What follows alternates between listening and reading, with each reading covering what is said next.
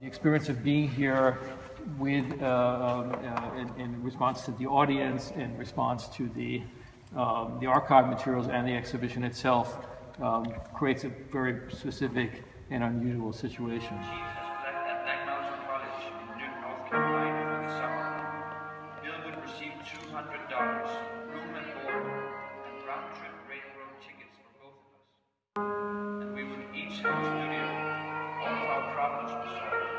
$70 would be used for Bill's New York City studio. Would seek rather desolate to us, provocative at of Arnold's side.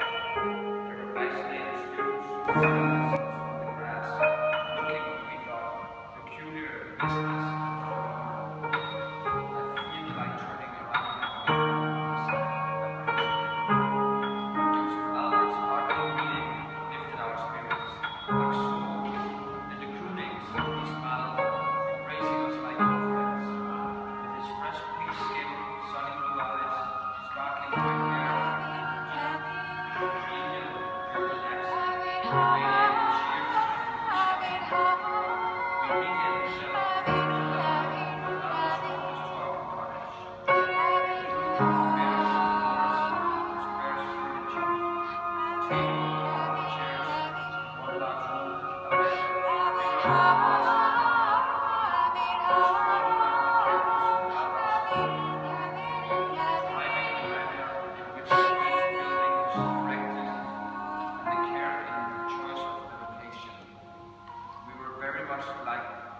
We very much like a small, empty, high-ceilinged building nestled in the woods called the Quiet House. It was a place for meditation, Albus told us, built by a student as a memorial for another student who was killed in an automobile accident. He was the son of Ted Dreyer, one of the founders of Black Mountain College. A long, plain building with two tiers of identical tiny rooms, barely large enough for a narrow apartment.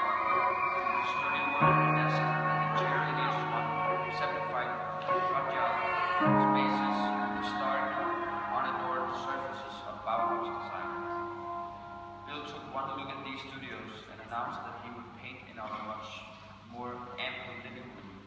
Albus, defensive about and was a movie, and at the other end were slides. I was on a ladder, delivering a lecture, which included silences, and there was another ladder, which MC Richards and Charles Olson went up at different times. Robert Rauschenberg was playing an old-fashioned phonograph that had a horn, and David Tudor was playing piano. And Merce Cunningham and other dancers were 5mm slides, both hand-painted on glass and sometimes montages or collages, using colored gelatines and other paints and pigments and materials. Cage standing on the floor behind a lectern. Most informants do not recall what lecture he gave, but a summary of conflicting accounts has him reading either his Meister Eckhart lecture, lines from Meister Eckhart, a lecture on Zen Buddhism, the Bill of Rights, or the Declaration of Independence.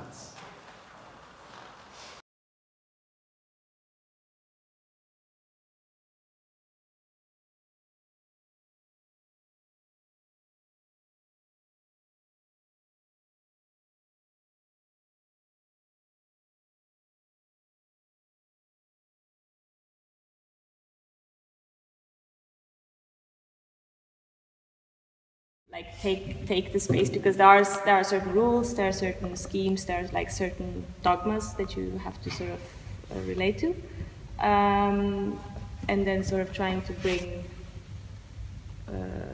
ourselves into that and make the space our own has been not a very conscious thing, but like it's not like reclaiming the space, but it's been like a ongoing.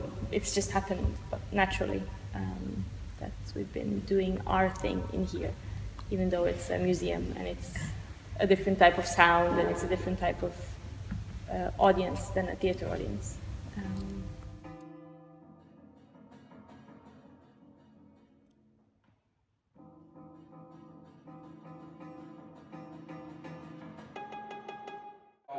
substantially. By now, the mists were beginning to burn away from the hilltops, and the sun shone down with a burning edge.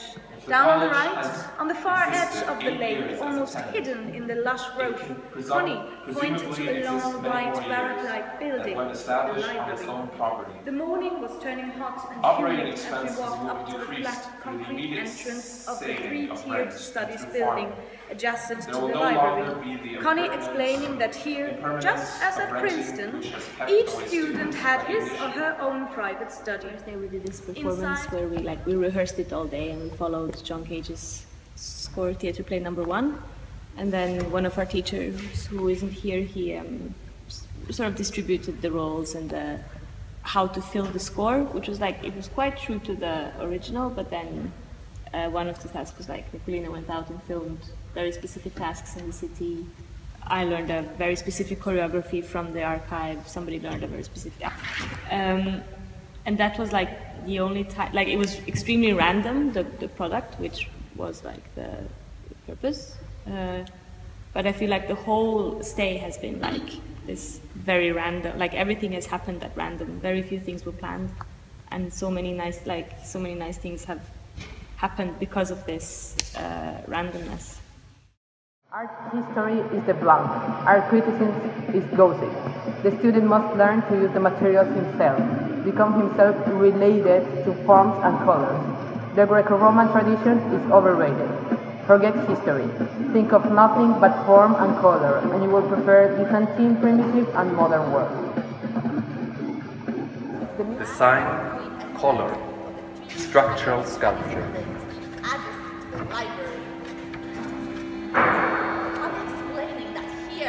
What is design? Planning, order, choice, arrangement, combination, function, knowledge. Design is a doing. What is the achievement of design? Function, order, aesthetical enjoyment, economy, attitudes, awareness. So the study door is closed. Study door closed. What is design? Planning, order, choice, arrangement. Inside the music house, there was also a small pot-billet stove, so Luke or any of the music students could practice or compose there in chilly weather.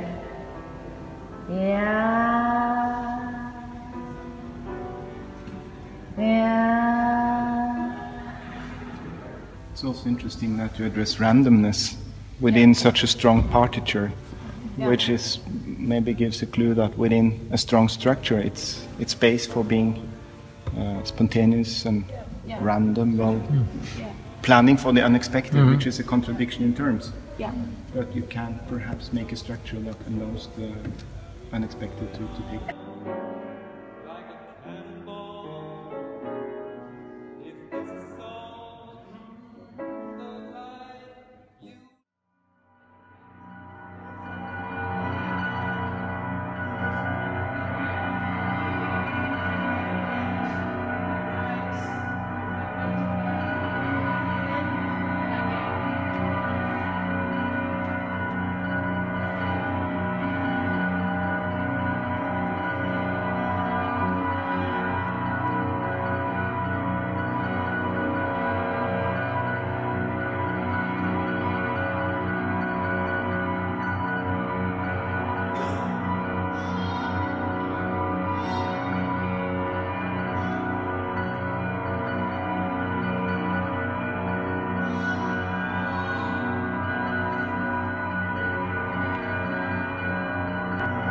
I think it even proves that if you have a structure, within the limits you can grow enormously, because it kind of cares you also, or carries you, and it forces you also to maybe run against the wall or to jump over it. I think it's a very interesting experience, because that was a discussion in the beginning with some of the colleagues who came with their students, that they said, for our students, it's not interesting to work within a partiture that is given by another artist. Where is the freedom for the artist? But the freedom is within the limits.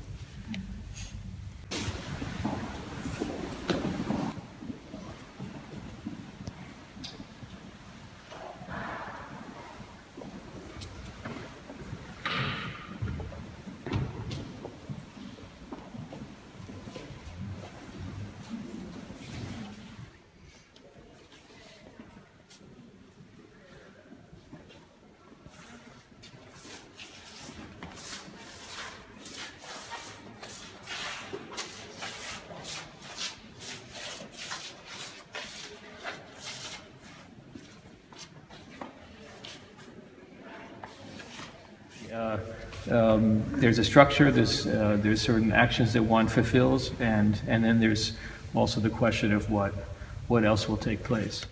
That relation also goes back and forth, because I also sometimes like sitting, like watching people, and then in a way I'm the audience, because people, when they walk around there, they really put on an attitude of being in a museum. You know, they're walking and how, okay, I'm looking, and you know, it's for me, it's also, as soon as I look at someone looking at me, then the confusion also starts in who are the audience and who are the performer. There is no border here. There's no line that says you're now entering another space where students are present and people are, as I would say, washed ashore. They're spending time in the exhibition. They may have read the text in the front, which explains about the project, but probably not, or probably they didn't really understand it, or they forgot what they read, and suddenly, you know, they appear here. And yeah, it's an incredible potential, which can be used or ignored or, yeah, somehow interacted with.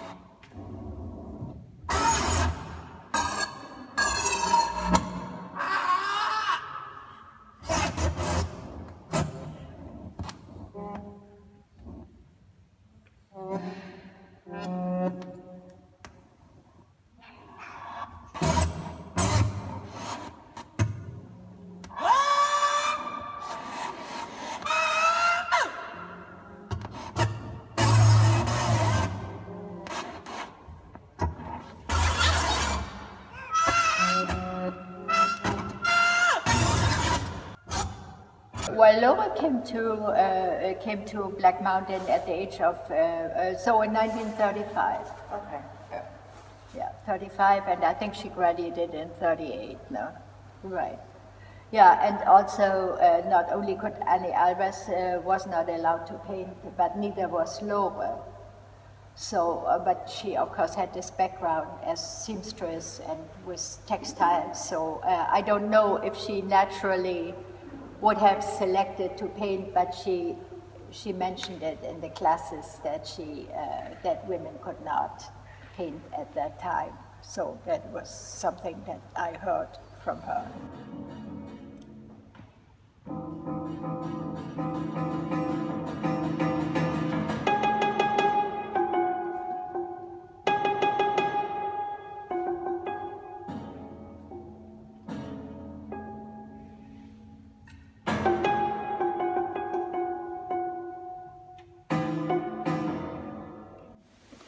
It was also extremely playful because we didn't really prepare anything.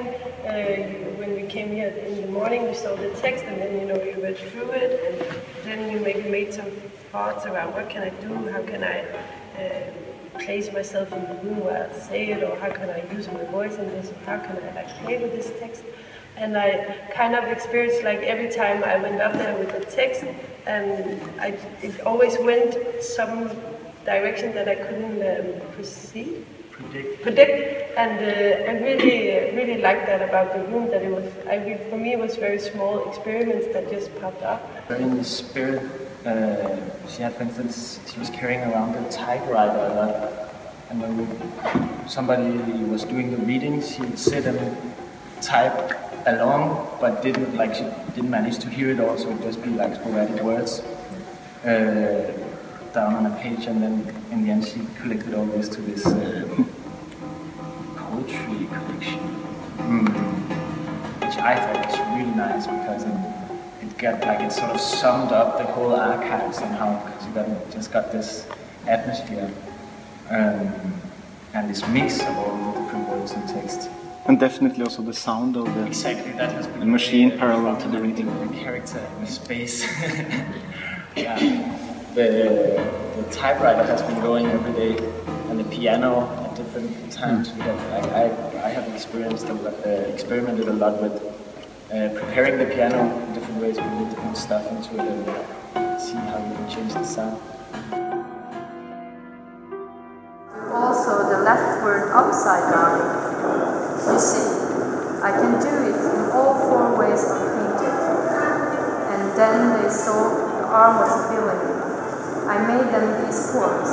We repeat the forms, we reverse the forms upside down, downside up, and so we get new training not only for the eye, but for the arm. An invitation reached me from Black Mountain College to join Albers and to teach there. They wonder how I was money glad can to be go. spent these days on anything After except marrying defense. Irene von Debschitz, who College had believes also that joined me $15,000 from will be Berlin, raised only if we had to many submit people to a give small grilling sums. by the American And if some consul in people give Naples, larger ones. who was suspicious Every as to my dollar will purpose help at substantially. BMC, possibly Everyone as a interested political in the agent. college.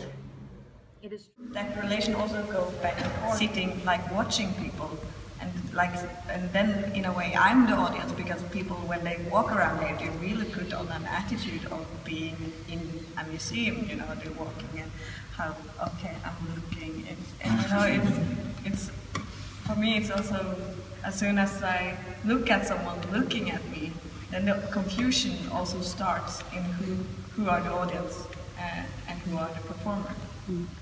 Also, like what I hear in the discussion, and it's something that has sort of followed us and accompanied us from the beginning, is the tension between what one plans and then what takes place finally. So I've seen groups which kept very rigid to their plans for the time period, and in some cases were a bit frustrated, and others who came with certain ideas, but then as they experienced the situation, those plans then mutated and developed and changed and adapted to the situation which one finds oneself in. I think it was interesting also for you who have just arrived, coming from the visual arts. This is a group that works very, to some degree, a bit differently than in a visual arts academy. But as I've observed all the groups through, there's been a kind of moment of realization of how this is the experience of being here with in response to the audience, in response to the archive materials and the exhibition itself, creates a very specific and unusual situation. That you can invite the audience and they can actually come and walk around and look around and touch your stuff while you're working, and you really can interact with them. And I also think they're really curious, like, because usually in a museum you have these limited boundaries or something, but when they actually get invited, they also want to participate. So it's like asking them questions where they could go and sign, and especially also when they had the kids and children playing, then it was more easier for them to like come and interact, because they have the social norm of not, they have to look at a distance and stuff. But when they cross this barrier, it's just very enriching in a way. And also when you do the texts, and sometimes when people come up over after you and have a talk or a discussion with you about the topic, yeah, so you can be very active.